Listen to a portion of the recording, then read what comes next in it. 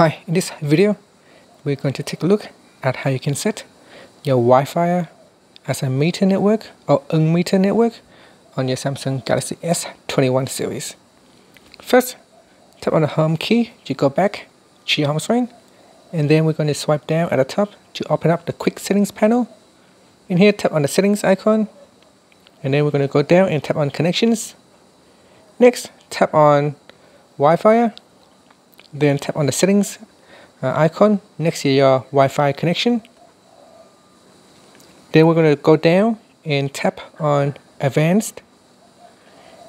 In the advanced drop down, go down and tap on meter network. From the pop-up, you could choose detect automatically, treat as metered, or treat as unmetered. Choose one of the options. And that's it. So if I want to go down, now you can see if I choose meter, it shows here meter connected. And then I can also go down here and set it back to detect automatically. And if you choose that settings, you can see up here it will not show anything. It just says connected, and that's it.